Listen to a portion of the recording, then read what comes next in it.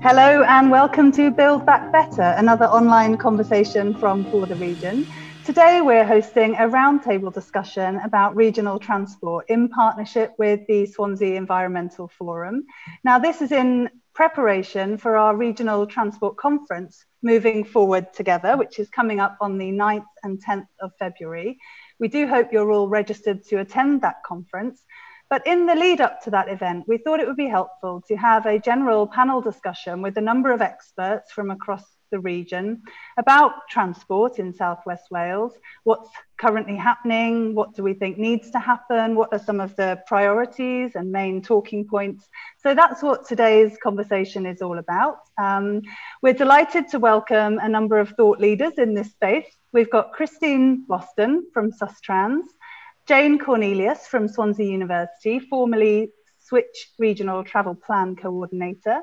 Delighted to welcome Jeffrey Davies from DANSA Community Transport, Mark Barry, who's Professor of Practice in Connectivity at Cardiff University, Ben George, Strategic Development Programme Manager for Swansea Bay and West Wales at Transport for Wales. We've got Alan Kreppel, who is the former chair of Traveline Cymru, Andrew Davies, former chair of the ABMU Health Board, Tom Porter from Public Health Wales, Mary Sherwood from Fairer Future, and my co-host for today's session is Phil McDonald from the Swansea Environmental Forum.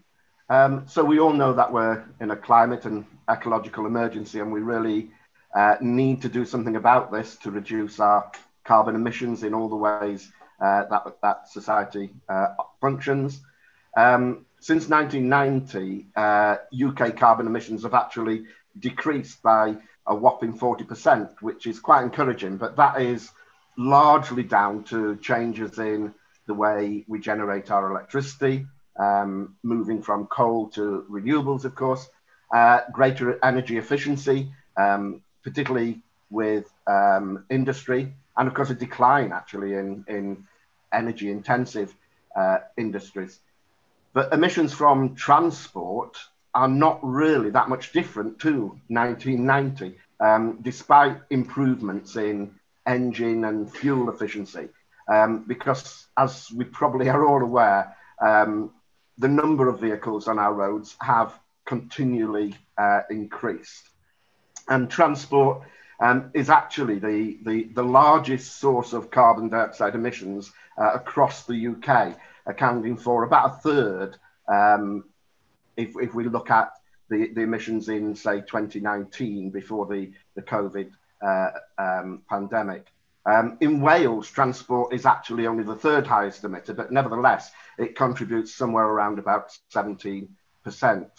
And as we all know, the car is dominant, isn't it? Road traffic in Wales actually reached its highest recorded ever level in 2018. But the number of journeys that we take on the bus in Wales, unfortunately, we've seen a decline in that over the last sort of decade. Bus travel has actually declined by between a quarter and a fifth, which is very worrying.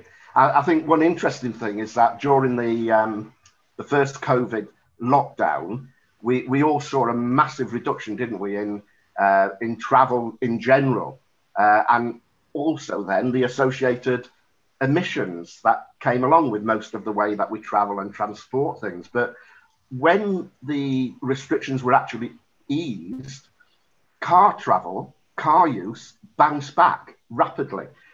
So much so that in July last year, car use was back at around about 80% of pre-lockdown levels, while public transport, it only recovered by about a third to pre-lockdown levels.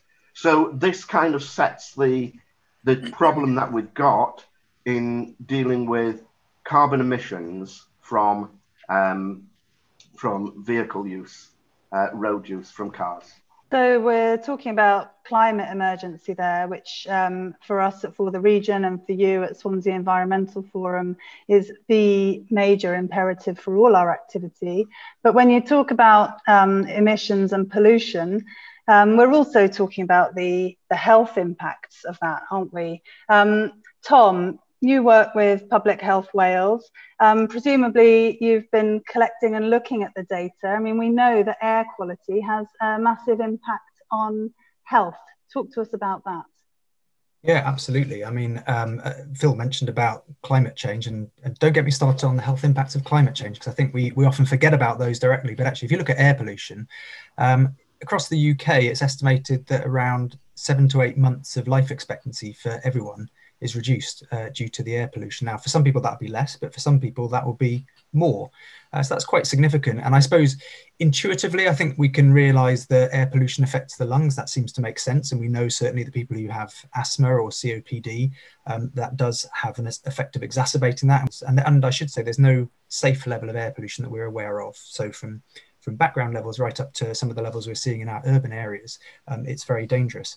But I suppose the thing that always interests me the most is that air pollution doesn't just affect our lungs, it affects a lot of our organs across our body, and it's not just in adults and children, it's actually even before birth. About a fifth of low birth weight babies are thought to be due to air pollution, but it's not just an impact on them when they're a baby, but it actually has an impact throughout the life course. So it has an impact on their educational prospects, on their job prospects, and on their general health as well.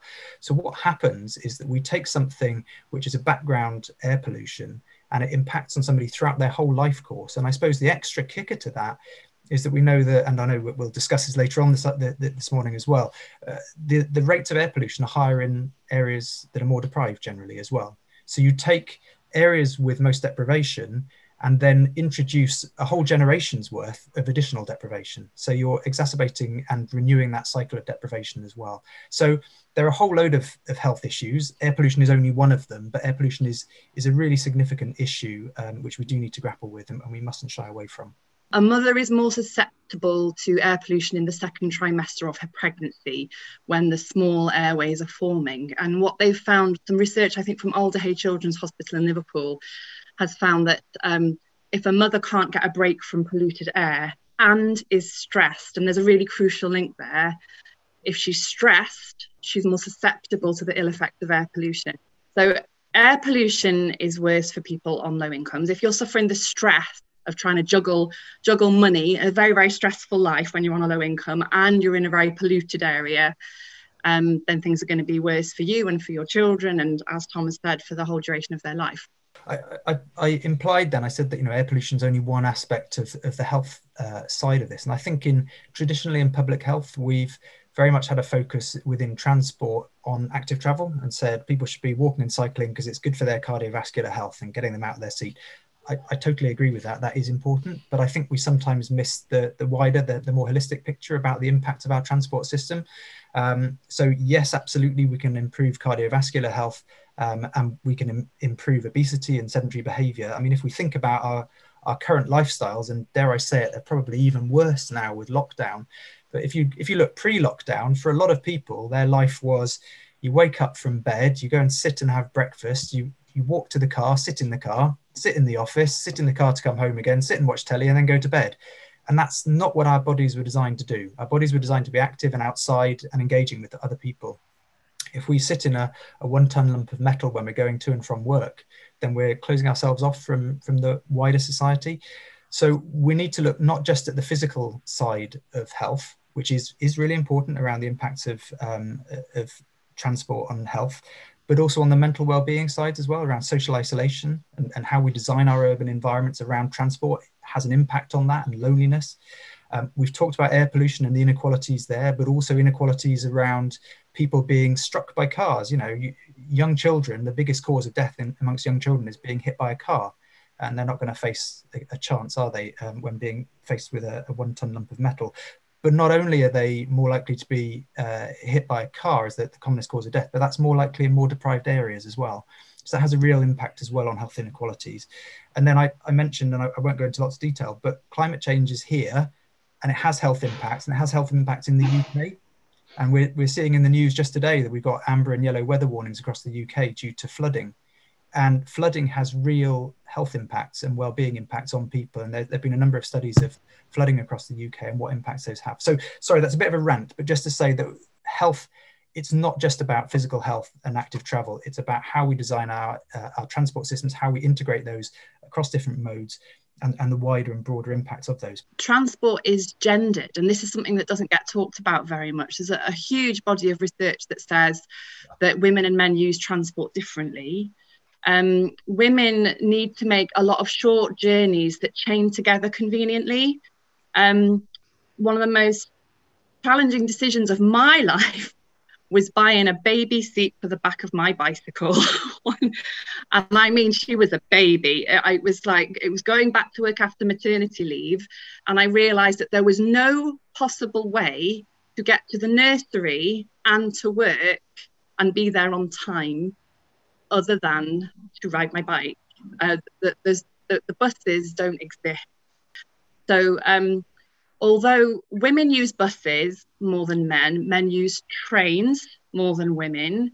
When you look at the investment across the UK over the last 15 years, it's all been in rail. There's been massive, massive investment in rail and hardly anything in buses or other localised transport that allows women to do these short journeys that they need to do to get around their lives. So the Joseph Rowntree Foundation, really ever since they first began, century ago, they've been looking at what goes into a shopping basket to provide you with life's basic essentials for a decent standard of living, not a luxury standard of living, not treats, just the basics to survive. Transport is an essential need. Transport is a basic service that everybody needs. And how are you going to get that transport need met? And what they do in costing up the basket of goods is they say, okay, what's the bare minimum? What's the cheapest way that we can do this thing? And since 2014, they've said if you have children in your household, the cheapest way to get around to all the places you need to get to is to have a car. And that is shocking because having a car is really, really expensive. It's really expensive. So to say that that's become the most affordable, the most financially realistic way to get around is atrocious. So then the car goes in the basket of essential goods, and that pushes up the amount of money that you need to have coming in to attain a basic, decent standard of living. So a lot of people still can't afford that. They can't afford a car. So what do? They pay massively over the odds. A short journey, pence per mile for buses is shocking, or more frequently these days, taxis, because the buses simply aren't there. So this prevents people from accessing employment, education, all kinds of opportunities are denied because people simply can't afford to get from A to B. And those people who can afford to get from A to B are doing it in a massively polluting fashion that is destroying the health of those people who can't afford to get from A to B. Over time, there's been a very marked improvement in air quality in the UK. I remember the time when domestic houses were, we had coal fires, electricity was generated by coal. That has changed. But what's happened is that the impact of poor air quality, as has been said already, impacts unequally. So, for example, poorer communities are much more adversely affected. Just to put it in perspective, the Royal College of Physicians in 2016 calculated or estimated that 40,000 people a year died as a result of poor air quality. What is it, 90,000 people it's estimated now have died from COVID. So this is a significant cause of death and ill health. It isn't just recently we've known about the impact of poor air quality. We've known for years, but nothing has been done about it. And that's why I very much welcome Welsh Government's publication of the Clean Air white paper last week. However, I suspect Welsh Government wouldn't even have done that if they hadn't actually admitted in the High Court in 2018 that they were in breach of the law. They were their actions were unlawful in not having a plan to tackle air quality. I speak as a former transport minister, and I work closely with Alan Kreppel in the industry on, for example, transferring the Rails and the Border franchise from the UK government to Welsh Government, and I was responsible for managing that. But also, more importantly, in this context, the Transport Wales Act 2006. So that's my point about legislation. It's all very well having legislation. It's all very well having action plans, but they've got to have teeth, because that 2006 Transport Wales Act has never been enacted.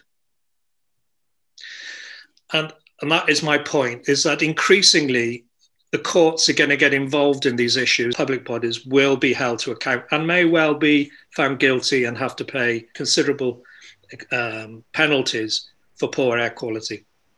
Are we measuring air quality? Are the local authorities aware of air quality in local areas? Last January, the London-based think tank, the Centre for Cities, published a report on air quality. And just to put it in perspective, on a per capita basis, of all the cities in the UK, Swansea has the worst air quality. That's per 10,000 population, and that's on nitrogen dioxide and particulate, particularly PM 2.5.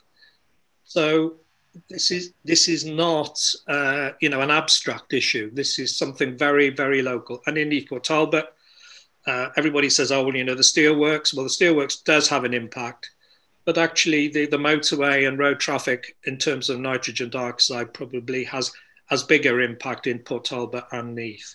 And if you look at the map of the distribution in Wales of nitrogen dioxide, you can see it's not just urban areas, but it's the trunk road network where the concentrations of nitrogen dioxide are the highest. Brings us on to talk to Jeff Davies from the DANSA Community Transport in Neath, Talbot and the Valleys. So a bit of the history for DANSA so far, for those who are not familiar with us. We're an amalgamation of the former Davies Valley Community Transport and Bustler, which was serving the Swansea area.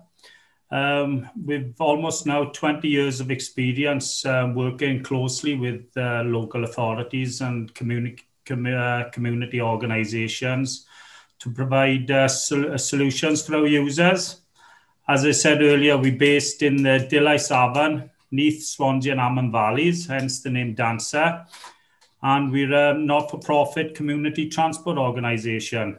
And we aim to provide transport services to people who live in these areas who do not have access for conventional transport arrangements. So we provide a demand-responsive community transport service to Swansea for groups and individuals who live in the urban areas of Swansea.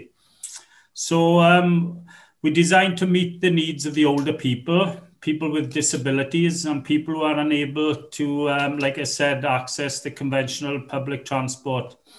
And we also aim to meet the needs of charities and other organisations that require accessible, affordable transport to ensure our service users, group members and others are able to access the services and activities that they provide.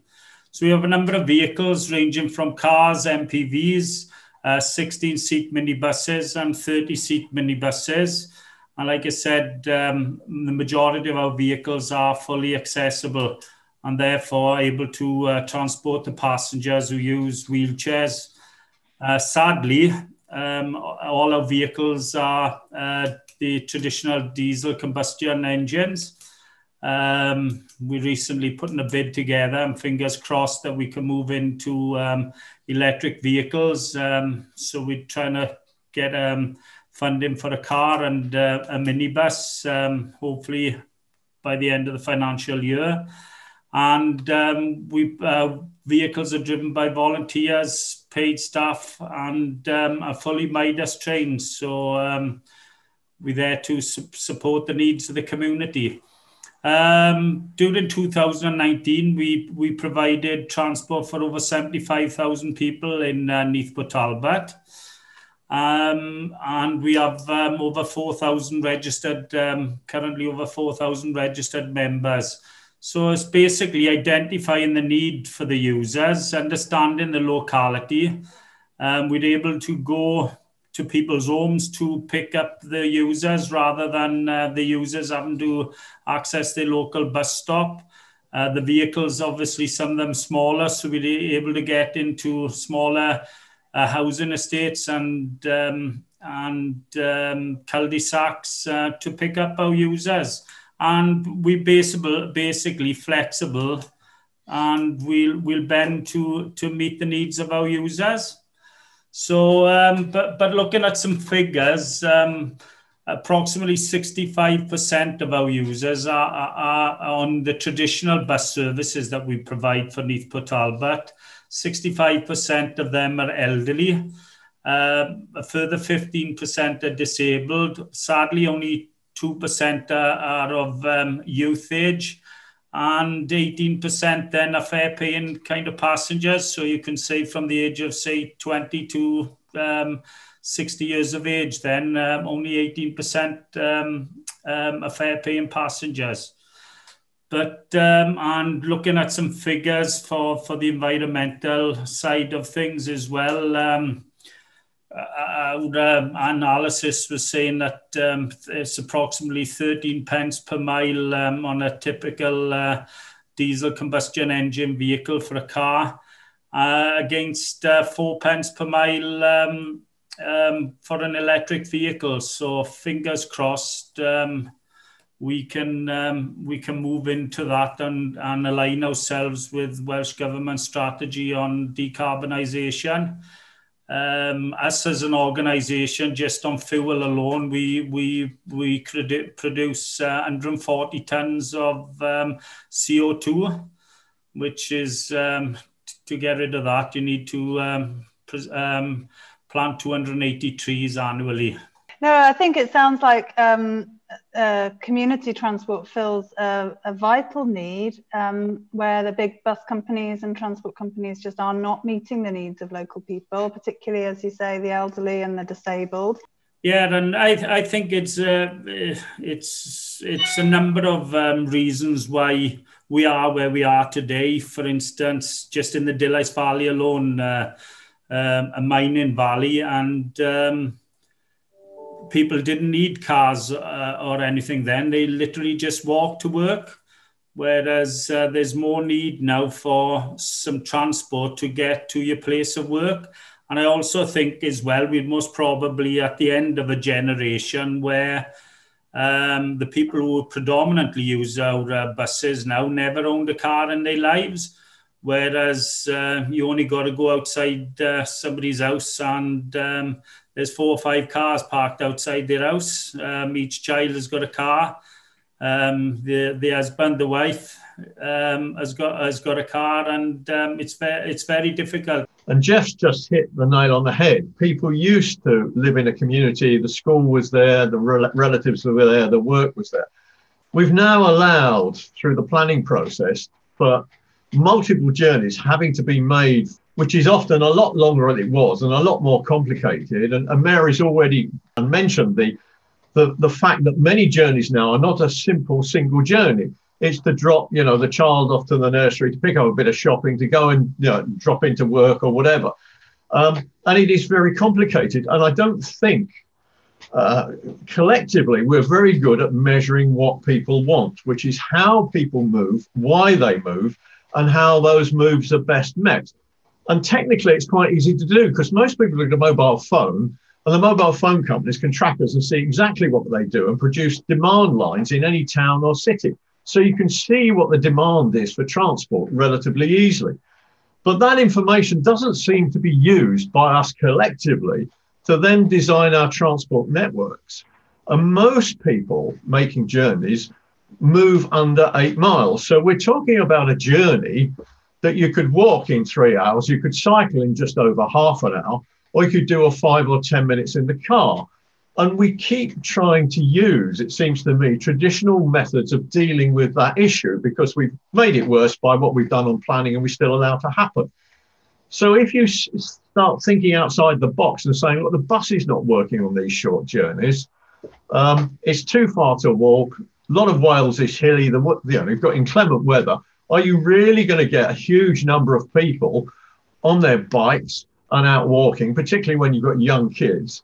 And the answer is realistic. No. We've allowed, and deliberate policy has been to let bus fares rise and rail fares rise. So they're out of reach of many people now. They just cannot afford them. So if you just put all that in a box and start thinking outside that box and say, how are we going to deal with this? Then you have to start inventing new ways of doing it. And if I'll mention a rude word, Uber. Okay, and everyone is probably going to go, oh yeah. But actually the Uber concept with refinements is a very good concept.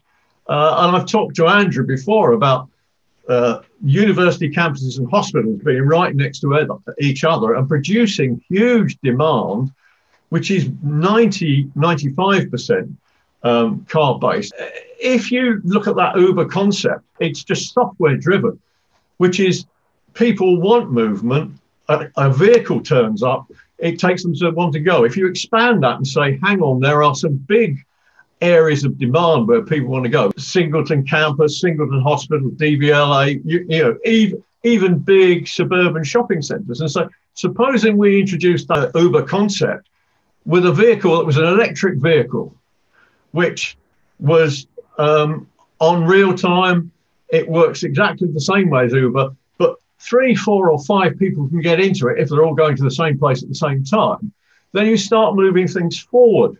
It just seems to me that there are some quick wins that if we all work together across the authorities, with Welsh Government support, then we can really start moving things quickly. But there's just one other thing I would say on conventional public transport. One of the killers of buses has been traffic congestion and the way highway engineers have actually done the bus services a disservice by not getting them out of traffic and getting slower and slower. And a single deck bus costs £60 an hour. So if you sit it in traffic for 10 minutes, you can work the maths out. And it's those sort of things where cars are allowed to block cycle lanes. They're allowed to block the pavement. Mum has to take the buggy in the road, where we have just lost sight of the importance of people and the effect cars are having, not only just on air quality, but quality of life as well. So you're talking about bus lanes, really, aren't you? I mean, I know from living in London, you can sit in traffic in a car in London and you see the buses passing you by, and it's quicker to get somewhere by bus. So that's one reason why you would want to use your bus. And also there's a congestion charge, so you're discouraged. And the parking is so impossible. You would never take your car into central London. So all those things add up to create modal shift, don't they? And I also remember when it was, the Oyster card was brought in, but even before that, you could get on the bus and go where you wanted to go for £1, so it was affordable. So all those things have really helped to shift London off its cars and onto its public transport. I think that's a good point to bring Professor Mark Barry into the conversation. Mark, you've been very involved in the South Wales Metro project in the Cardiff city region. A lot of what I've heard already I agree with, some I don't, and I'll explain why. But before I think we've got to step back, because I think we've all got a collective blind spot. The elephant in the room is car use. Pre-COVID, 80% of people were in their cars. And actually, for many people, it's the more convenient and more affordable choice. But we've allowed our lives and our urban round to be built around cars the last 50 years. And what no one is paying when they get in the car is the full price of car use. Yeah. And we've got to have a serious and sensible conversation about external costs of those choices. They're significant, they're huge. We talked about the healthcare. I mean, I've read the King's College study, I think 20 to 30,000 premature deaths every year because of car emissions, every year. There are 150,000 road traffic accidents every year. There are 25,000 ICU-type serious injuries because of car accidents. There are 1,700 deaths, 5 a day. If the public transport network did that, it would be closed down and there'd be a public inquiry. Right? So there's huge healthcare social costs. And we're all subsidising that cost. The drivers aren't paying that collectively. But more damaging, I think, is the long-term induced demand of car use. And even the DFT acknowledged it's very significant, but it's very hard to count in transport appraisal for new schemes because it's longer term. And it's very simple. You build a road. The people who go between those points then find it easier to move. But over the next 20 years, people then build stuff around that road, supermarkets, shops, houses that generates more traffic, more demand, and often results in all those local journeys we used to rely on being taken away because we're now aggregating things in bigger places. So the impact of induced demand is huge, and it's really damaged our urban realm. So more journeys have to be made in a car. I think the other big impact, and no one's properly measured, and I get into debates, is the fact that retail's got so corporate and so big and so car-based. It decimated many towns' high streets all over the country. And I'll get into the discussion about the issues in the valleys about commuting to Cardiff. Commuting to Cardiff is small beer when you compare and look at all the out-of-town developments, shops and houses and offices all over the place, just rip the guts out of all of our communities. We have to lead, public sector have to lead, and I'm going to point a finger at the health boards here. There are too many hospitals we've built in the last 30 years in places you can only get to in a car. You've got Morriston, you've got Royal Glamorgan, you've got the Prince of Wales, you've now got the new Llanfairpwll Grange Hospital. They're all car-based locations that all require more car journeys. So I think we've got a serious conversation about levying on drivers the full costs because they're hugely subsidised. Public transport's not hugely subsidised because all the long-term benefits of public transport aren't counted in that appraisal, and all the negative costs of car use are not counted in road appraisal. And so we're in this unvirtuous cycle of more and more stuff having to be built around cars. So I agree with free market, but if you want to use a car, you have to pay the full price, and we are not by a long shot. And we have to invest in public transport in all. We need rail where demand's sufficient. We need damn sight more bus, integrated, easy to use. And someone talked about ownership. One of the issues we do have, we've got a very centrally controlled rail system. We've got issues in Wales about devolution and powers and funding. The bus network was deregulated in the 1980s outside London. And the fact that bus companies have got a commercial motive to go and drive and cover their costs, it's very difficult to integrate. We have to have some legislative changes so government or Transport for Wales can offer quality contracts and say, you will run this bus service between these points. You will use this app and integrate it with the rail service so that experts that are being assembled in Transport for Wales, people like Ben and the team, can design networks that combine these different modes to present the passenger a single network. And in the high demand areas, it'll be rail. In the middle, you'll have bus and bus rapid transit. And where demand responsive transit and the kind of call dial-up demand works is areas of low demand where fixed routes are inefficient to operate, where you want the flexibility to respond in real time. If we can link all those together with technology, end to end, you begin to have a transport network that works. But underpinning that, there are some serious legislative issues, some serious institutional challenges. But I say the biggest issue, we've got to cut this. Car is our heroin as a society, right? We're hooked on it. Everything we do is designed around a bloody car. And I speak as someone who used to drive 2 miles every day down to town. Some of you may have heard this story. I had a car, bought nearly new 20 years ago, nice car, beautiful car, drove everywhere, drove to the shop. It was, I just was used to doing it.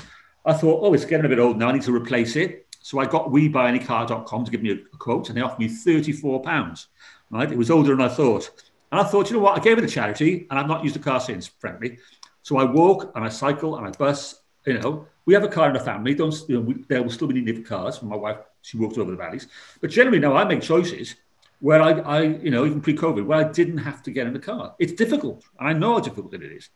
Fundamentally, we need all kinds of transport. It needs to be integrated. Rail, bus rapid transit, bus lanes. Don't get me on bus lanes. People go, oh, no, they're empty most of the time. If you can operate with bus lanes, you need fewer vehicles, you need less drivers, operate at a lower cost. It's faster, more frequent, more reliable. More people will use it. I read something you wrote recently, or I think you were quoted as saying, people thought the South Wales Metro would never happen. Even your mother didn't believe it was happening, but it is happening, and people should believe that these major transport projects can come off. When you talk about this amazing, integrated, joined up, well-funded system, I'm just thinking, well, that's never going to happen, is it? How are we ever going to get to that point? I mean, Do you think we should have more ambition and we should believe that we can get this kind of amazing 21st century transport system in our region? Swansea, the urban area of Swansea is 300,000 people. If you look at the ONS stat, the built-up area of Neath and Neath, 300,000 people. There is no dedicated local rail network. There is an opportunity, and Ben's aware of this, so we're not going to give too much away, but there has been a lot of work done in the last couple of years, for a dedicated commuter rail network that can then be the backbone of how we integrate bus services into that, using the SDL, using a bit of the main line, but a bit of infrastructure. The challenge, though, is, and I'll come on to this, and Andrew will be aware of this, rail infrastructure is not a devolved matter. And I'm appearing at the Welsh Affairs Select Committee on Thursday. And I'm a bit tired of going through the same arguments. You know, Wales has had such a poor share of UK rail enhancement investment over the last 30 years. It's frankly embarrassing. And I fear there is a good project coming out of Swansea for rail, not hugely massive, but a really substantive foundation around which you can build an integrated transit network. My fear is, no matter how good it is, unless the UK government meet us halfway and recognise there's an obligation to make up some shortfall, it may never happen. And, you know, I still think there are institutional issues around rail powers and funding. I still think the bus operations and institutional framework for bus operation needs to be looked at. But I do believe the ideas are there now and the capability is being developed. And people criticise Welsh Government an awful lot about what they do, what they don't do. But going back to South Wales Metro, it was heresy 10 years ago. My mother still doesn't believe what she does now. I mean, I've told her. But, you know, 5 years ago, I stood with Cardiff Jones at Pontypridd Station when we announced the Metro. In that time, since then, they've created Transport for Wales. They've undertaken the biggest, most complicated procurement in rail industry history, biggest in Welsh Government history. They're now, via TfW, designing the South Wales Metro. In the next 3 years, even with COVID, they're going to turn it on. And I think the problem is people don't believe it because nothing like that's happened before in Wales. Not since the Victorians said, oh, I call it a train. Right? So, yes, it can happen in Swansea Bay and it should happen. Right? And I think the balance between modes has got to be got right. But if we kind of start pretending we can't, we end up with nickel and dime projects that don't have an impact. So you align the vision with a Machiavellian pragmatism about how you get governments to do things, but also a recognition that we've got to deal with our planning systems, transit-oriented developments, and deal with this car issue in a complementary way. Not easy, but it certainly is doable. And I think Swansea Bay deserves it. But I just add that I think we need some quick wins on top of that. We can't wait for all the structural and the legislative changes. We've got to go collectively for some quick wins to demonstrate that public transport can do it. I keep saying, get some paint out, put some bus lanes down. You know, if you can start offering fast, you know, even as a private company, I don't care. If you can offer fast, more reliable bus services, people will start using them. Let's get all the work and employment back into places where you can get to on public transport. I'd like to talk to Jayne Cornelius. Talk to us about your reflections on what's been discussed so far. Yeah, roughly it's 19 years ago now, believe it or not, that I was employed by the region, and that was Welsh Government funded as part of South West Wales Integrated Transport Consortium. And I honestly feel we've made a huge backward step by removing the travel planning function within the regions. Because what we did, I was working with over 100 businesses at the time. I worked with NHS trusts. In 2007, we launched the first NHS travel planning workshops, and we started doing some fantastic work. We also worked with people like DVLA, large public sector organisations, the private sector organisations. We had annual conferences, and we actually shared all of the stuff we were doing with other people. One of the things that I learned from that is that you have to ask people. All of the decisions we make across Wales regarding public transport, getting people out of cars, all of the other stuff will make no difference at all unless we tailor everything to the needs of people. And that means asking people what they want. And businesses and employers have a massive part to play in that. And what we did is we went into businesses and we promoted everything. So we promoted the switch to share car share scheme, which was the most successful car share scheme in Wales ever, even more successful than the Share Cymru All Wales scheme. And the reason for that is because businesses were promoting it. Nobody promoted the Share Cymru Welsh Government scheme. I mean, I wonder if any of you here actually knew it existed. Switch to Share was recognised, people trusted it, and businesses used it and promoted it.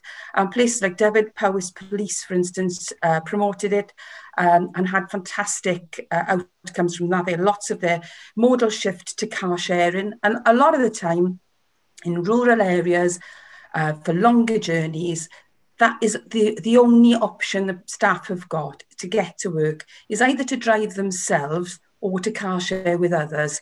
And that is something that is very, very much forgotten and is very often not part of the mix when we're talking about promoting sustainable travel for the future. I think car sharing has a huge part. Going back to behavioural change, some of the things we found, the feedback we found, and it hasn't changed, when I'm surveying students and staff at the university, the same sort of answers are coming through. Yes, cost is very, very important. The number one change that we found, behavioural change, from getting people out of their car, is you've got to make that journey quicker. There is no point in having a journey of half an hour by car, and then if you have to travel by public transport, that journey becomes an hour and a half or 2 hours.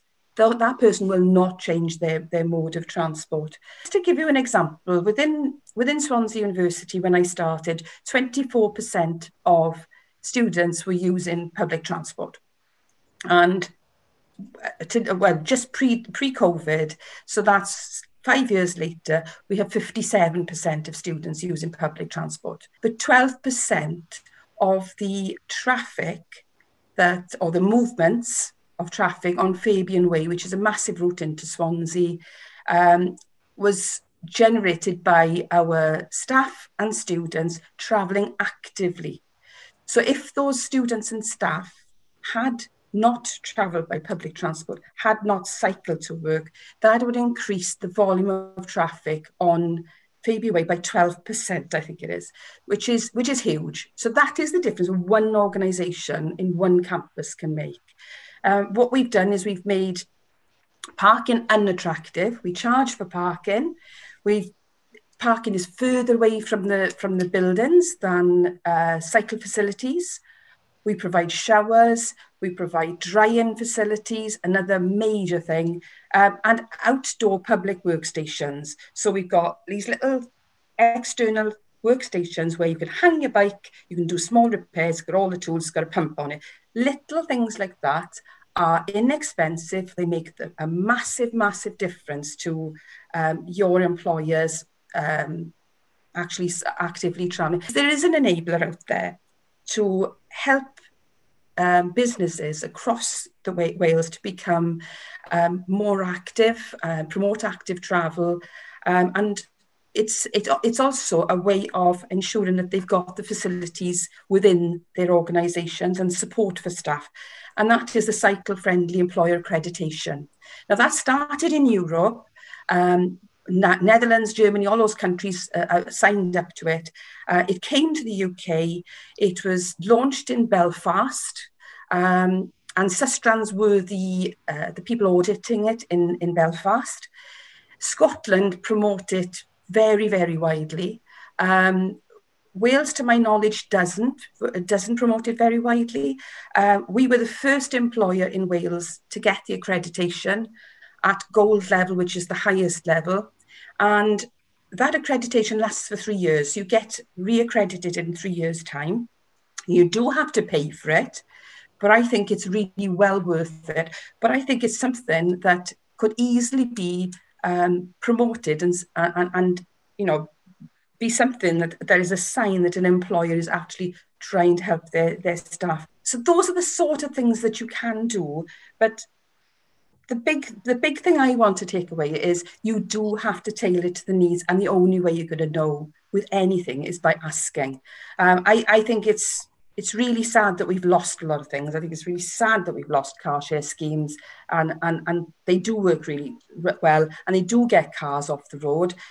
Public transport is only environmentally friendly, and it is only a good alternative if those buses are full, if those trains are full. If they're running empty, you may as well have cars on the road. The mucky, dirty CO2 and all the rest of it is going to be far worse than driving a few cars. So what we found with our tailored services, the buses are running completely full. And anybody that's seen our university buses will see that they are full of shoppers, students, staff. They are running full, and that makes them more environmentally friendly. What I want to see next is those buses need to be environmentally friendly buses. They need to be hydrogen and they need to be electric. Even our students say they don't want dirty diesel buses. The car is so ever present now that that becomes the norm, and this idea that everything has to be as good as the car. We also need to think, how do we actually add a bit of friction back to the car journeys, because we've made cars so easy. There was a really interesting example that I saw a couple of years ago in a state in America, where they said to the local authority said to local businesses, by all means have free car parking spaces, but what you need to do is to provide employees who choose not to drive with an alternative and equivalent cash payment for that money that effectively you're gifting to people who choose to drive in. And it worked out at something like $70 or $80 a month that they started having to pay to people who were walking or cycling in. And suddenly, miraculously overnight, a lot of the car parking spaces started to drop away. So there is something about leveling that ground. So we need carrots, absolutely. We need to provide really good alternatives, but we do need some sticks in there as well to drive behaviour change. I personally think that, a ubiquitous fair road user charge with discounts for appropriate users, for white van man, for freight, but we need to disincentivise those ridiculously short journeys that we don't really need to make in a car, of which most journeys are. A price to do that would make it more equitable and a fairer reflection of the full cost of car use. And then people will make different choices. I mean, the libertarians amongst us who want to say, cars are a libertarian option, fair enough, pay the full cost. I ended up working in transport in Wales through my lived experience when I lived in Gwaun and kind of became familiar with the challenges for families in particular in making multiple journeys. Mums especially, have to trip chain. They're less likely to make journeys from A to B. They'll make journeys from A to B to C to D. So, I could see the challenges around that, the difficulties around getting to a place of work on time by public transport. For the beginning of the working day, the challenge in that area. It would take half an hour to get from Gwaun to Swansea city centre in a car. It would take 2 hours on a bus, and you still wouldn't make it for the start of the working day.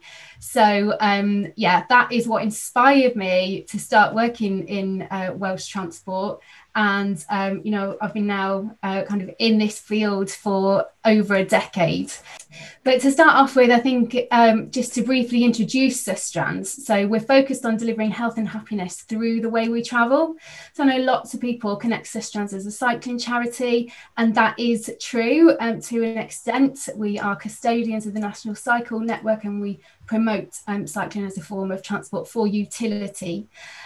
We also promote walking as well, and we do a lot of work around placemaking, making sure that people are connected to the places they need to go and they're able to get there easily on foot, by bike, by public transport. So we believe that cities and towns should be places that prioritise people. We need to think about how people live, how they connect with the environment around them, and make sure that they want to spend time in their local area, and that connecting to their environment is an easy and pleasant thing to do. So I think to facilitate modal shift, it's a lot about, we've touched on built environment this morning. It is a lot about that, making sure that we are building active travel really in from the beginning. When we put in a new housing development, putting the cycle route in there first, making sure it's connected up to the public transport network. The same with hospitals. Building new houses, they've got storage facilities for bikes, they've got parking facilities for bikes, that allow people to make that choice. I think it was Jayne saying about, if you move house, that's a key time when people might change their behaviour. So make sure those facilities there from the beginning to encourage, to give that positive message around active travel and to make it possible. At the minute, 62% of the transport capital budget is still being spent on building new roads. As I've said, we need ambitious leadership. We need brave decision making that shows a commitment to addressing the climate crisis. I think we've seen in the last year we can change behaviour. we can drive behaviour change when it is urgent. You know, it is just a matter of, you know, the climate crisis is urgent, but it's not, it doesn't feel time critical. I think that's how people are experiencing it. You know, we're not doing that job well enough in making people understand that for the benefit of, you know, ourselves now, but also our children, our grandchildren, you know, we need critical change very urgently. And that's a responsibility for all of us, but we need the investment decisions that ensure that there is a choice there. There's been lots of talk about electric vehicles, electric cars, and, you know, thankfully for me, you know, recognition, I would say, that electric vehicles should not be what we are, you know, entirely concentrating on, because they don't provide the whole of the solution. They may provide some of the solution, but I would think that is more around shared vehicle ownership is where the opportunities are around electric vehicles, rather than, you know, individually owned, you know, private transport. So it seems to me that the public perception is that electric cars are the answer and that they have zero environmental impact and zero harm. But, you know, we've heard lots of arguments in this discussion of why that is not the case. And I think I just want to add to that the point that, you know, we talked about transport emissions, but energy is in the top 3 highest emitters as well.